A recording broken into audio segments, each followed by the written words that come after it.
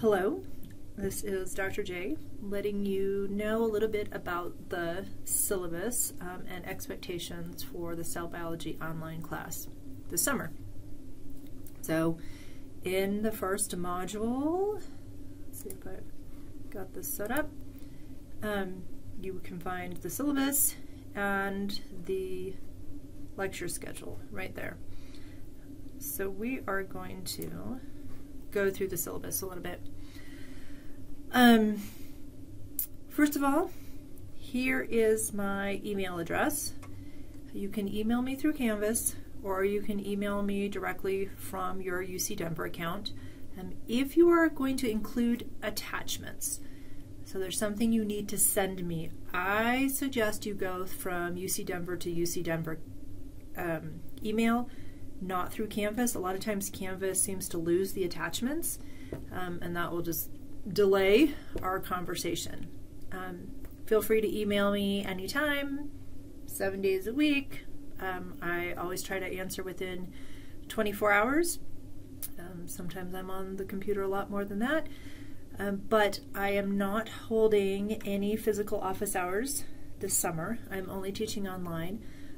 With that said, if you want to get together and talk, then send me an email and we will find a time that works for both of us. So it's not that I'm not available to see you in person, it's just that I don't have any dedicated times like I normally do during the semester. Becker's World of the Cell book. Oh, here, I'll grab it, show you. This is, now I have no idea where this is actually getting, so I'm put right in front of my face. So this is the 9th edition textbook. Lucky for you, it's been out for a while, so there should be cheaper copies than brand new. You can purchase the 8th edition. Sometimes students find that it doesn't quite cover everything that the 9th edition does, but I have put, and if you look at the lecture schedule, I have put chapters in the 8th edition. So I have tried to line things up that if you like to use the 8th edition, you can. Just know that I've never looked at it except for lining things up. I use the 9th edition. You don't have to purchase any access code, any mastering cell biology stuff. I don't use any of the online resources. How we're going to communicate is through email and through Canvas. So be sure that you receive announcements, some kind of notification in your email that I've sent out an announcement, or that you're checking announcements and you're checking the homepage on Canvas. I would say every day for a summer class, at least every other day, but that's how I communicate, is I post announcements and most students get those as emails. It would be best if you put Biology 3, 6, 11 in your title or somewhere in your email, or cell biology. I am teaching 2 different online classes. I have right now between the 2 classes about 150, no, only 105, 107 students. So let me know what class you are communicating about. Please write in a professional manner. Like I said, beware of tone, and I try to beware of tone too. Sometimes I answer quick responses like, yes, that's fine. I'm not trying to be rude. I'm trying to get the response back to you. So I'm trying to be better about tone, but know that if I'm angry with you, I'll let you know. I'm usually not angry with my students. Speaking of tone, you may have some tone with me because this course is going to be a lot of work. Okay, it's 16 weeks worth of stuff in 8 weeks. We don't cut anything out. We don't skimp on anything. Normally in cell biology, we go through a chapter a week. Now, because it's half the time, you're going to be reading 2 chapters a week and taking quizzes on 2 chapters every week. It's a lot. Students have said they spend like 20 hours a week on this class.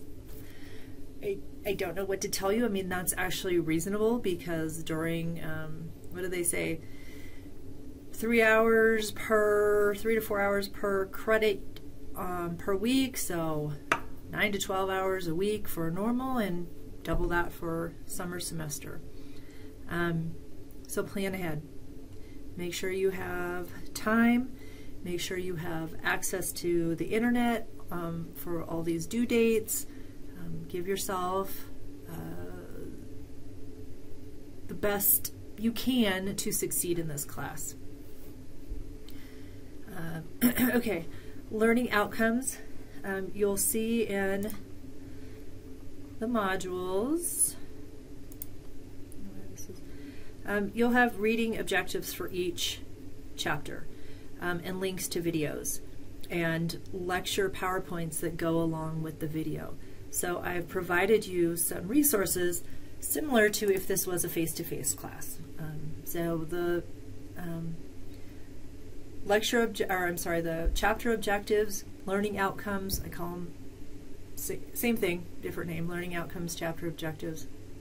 Those are your guides for studying for the quizzes and the exams. I try to cover most of the objectives in my lecture videos, but you can get everything you need from the textbook as well. So what are you graded on in this class? You have, where are my chapter quizzes, twice weekly. So you have a quiz due every Wednesday, a quiz due every Saturday. We'll talk more about those in a minute. You can drop the lowest two. You forget, you miss, you bomb, the lowest two are automatically dropped from your grades in Canvas.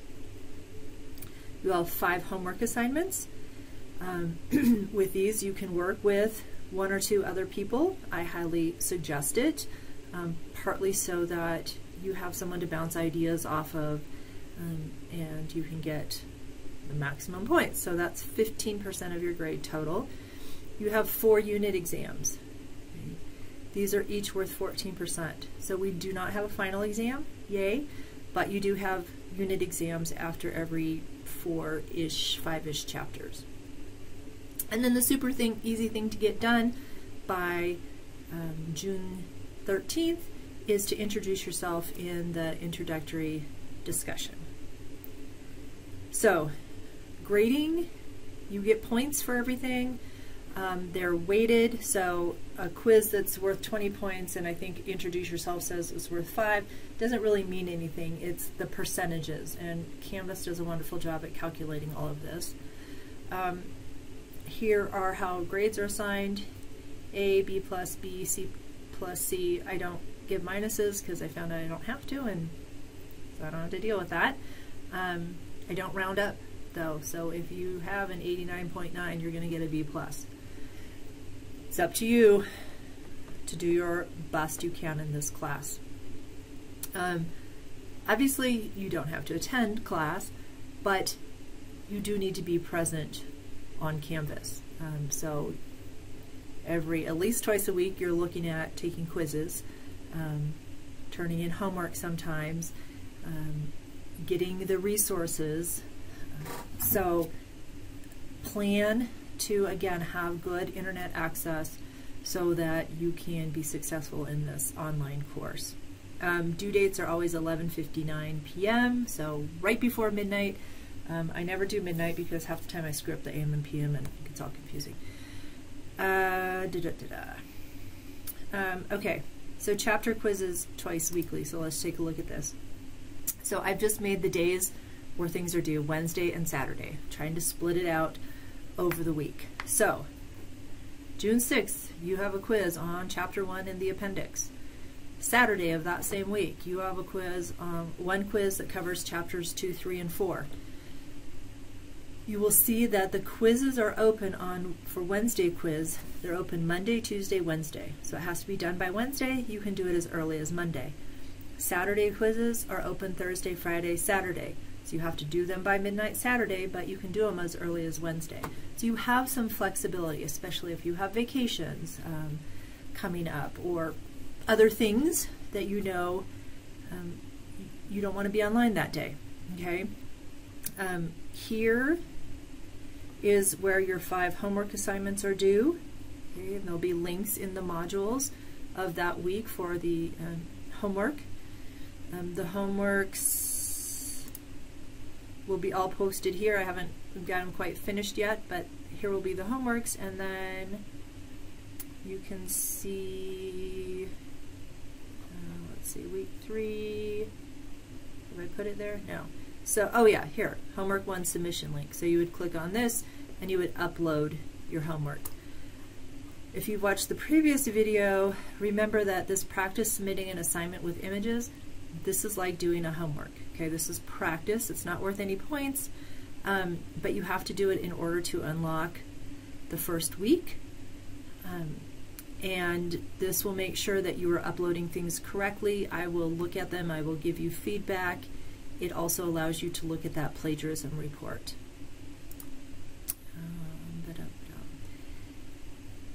The 30th of June and the 28th of July are when you have your 2 unit exams. Yes, you have 2 one-hour exams due that Saturday.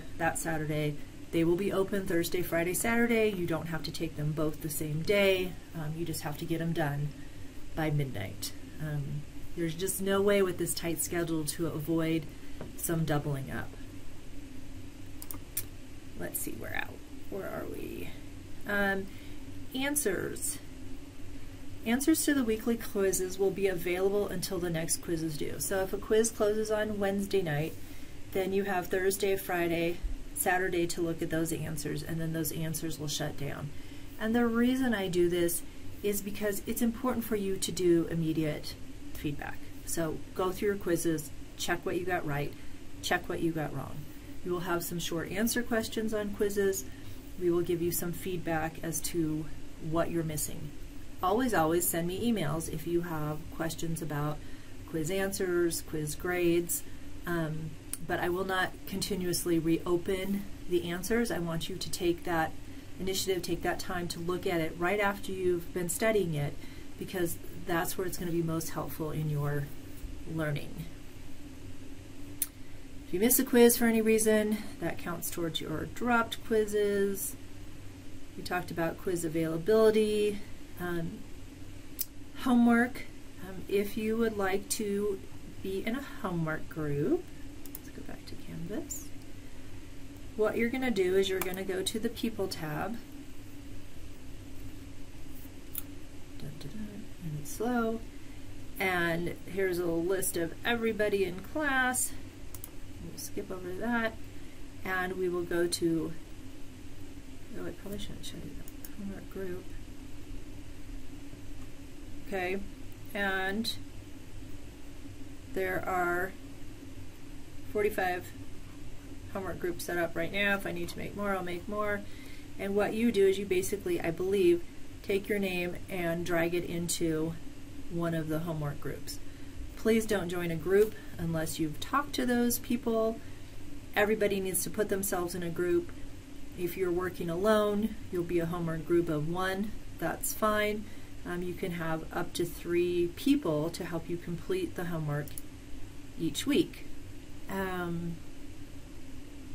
There's information about homework. Please read this. I don't want to go through everything, but remember the syllabus is a contract between us.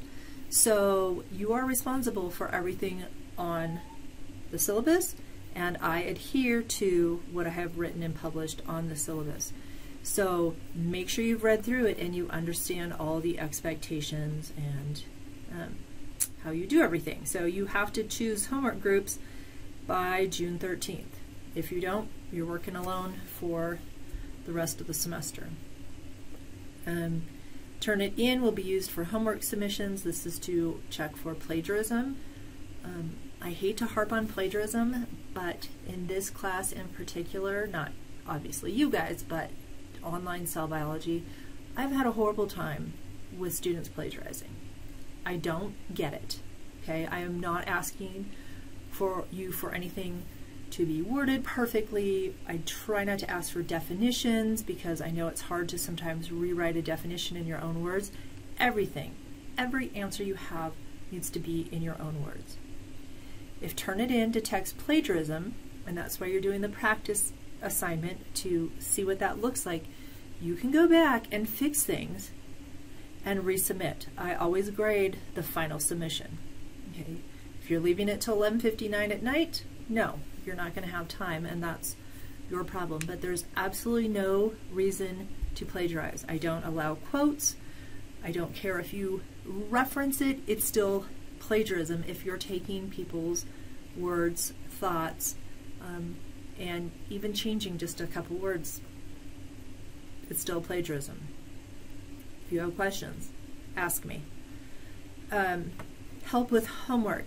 I prefer for you guys to work together, so you can start a discussion group. You went over here to discussions. So slow. You could come up here and add a discussion, and you could title it, sorry, no.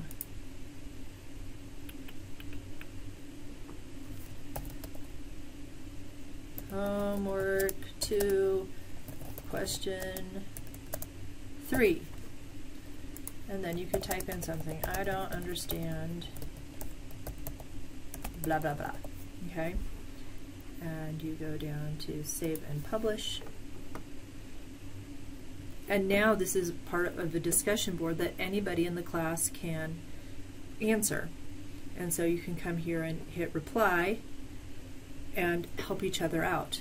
I will look at these discussions and try to help answering questions, but it's much more beneficial for you guys to help each other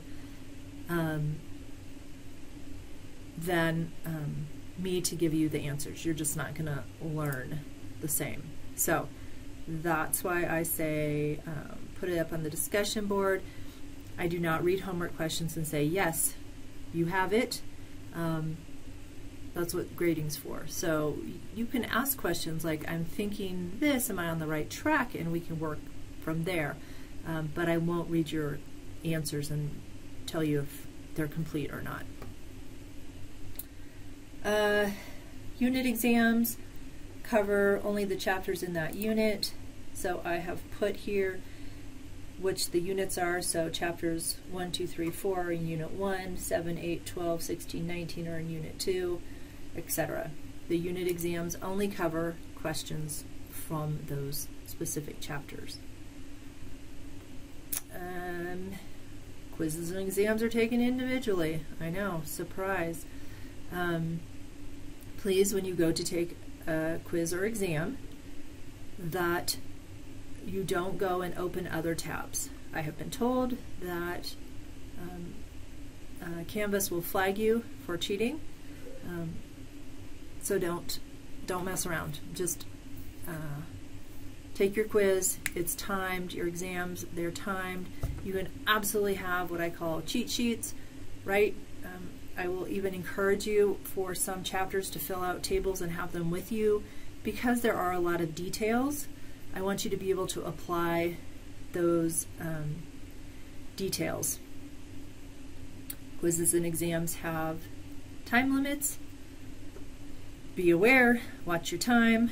You need to do your introduce yourself, easy 5% of your grade.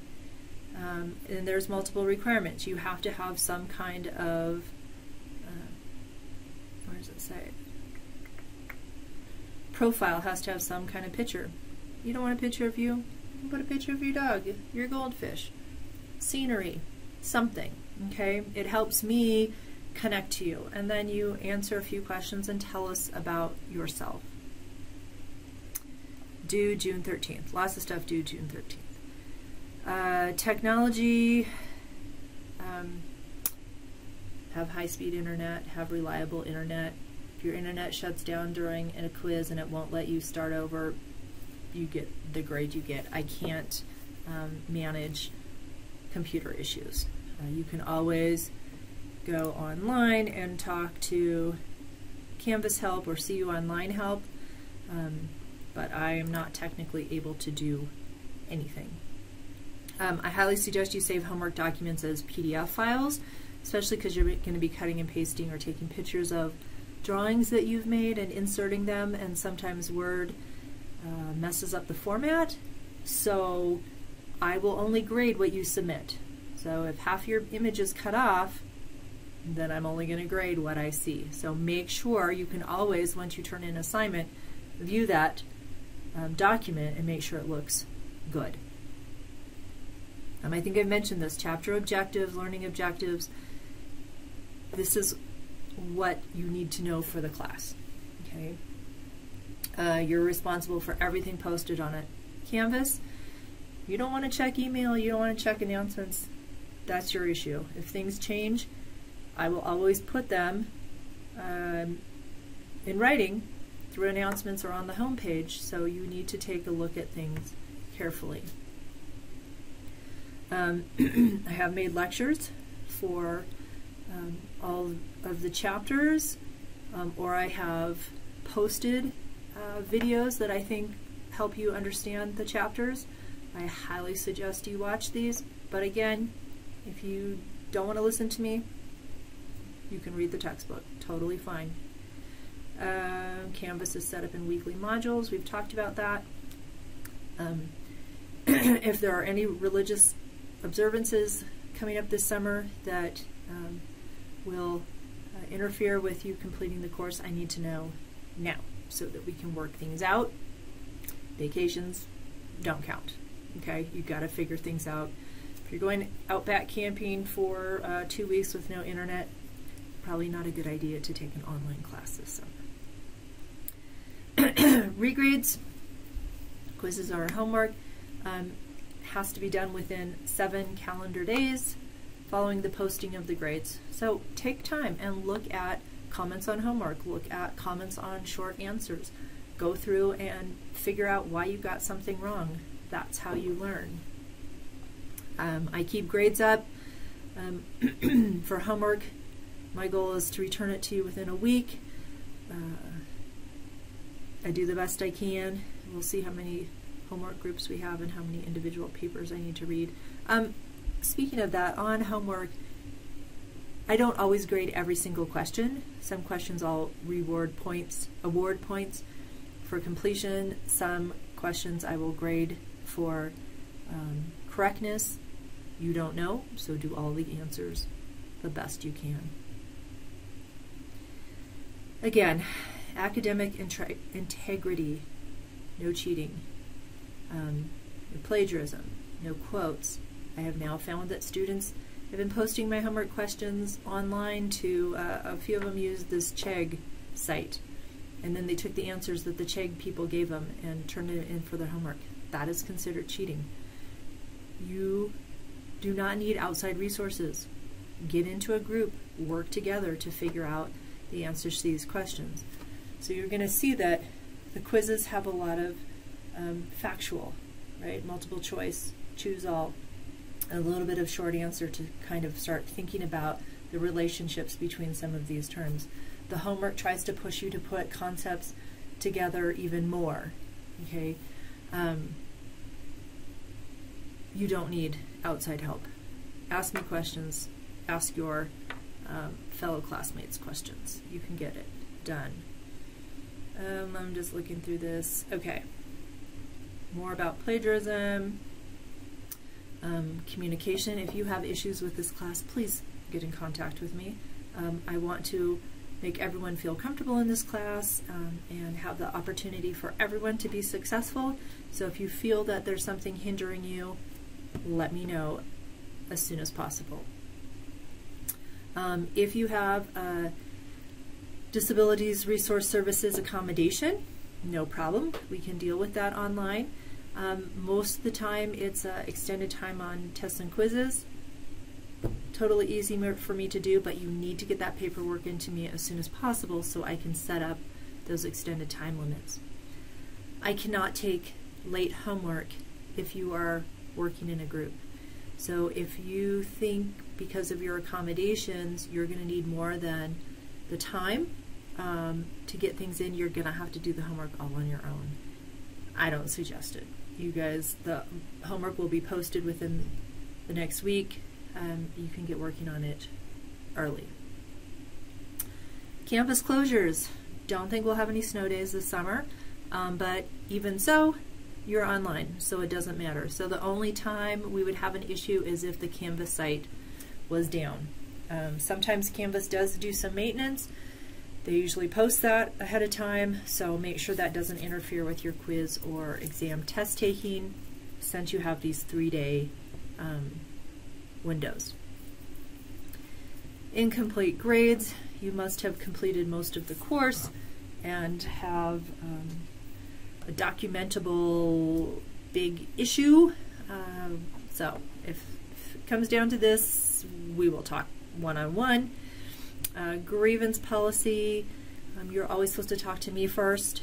And then if it's not resolved, you can contact the chair of the department. But follow this procedure.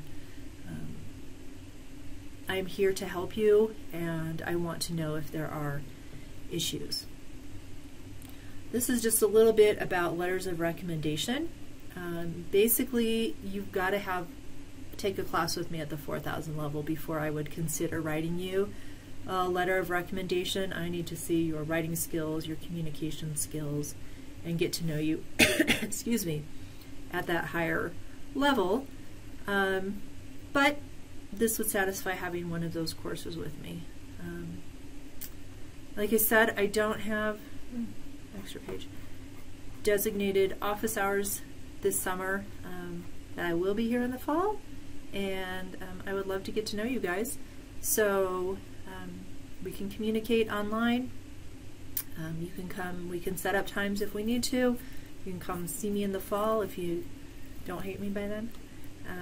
But I'm here for you. I am here to support you. So please, please, please send me an email when you have questions or concerns. All right, that is it for the syllabus. Thanks.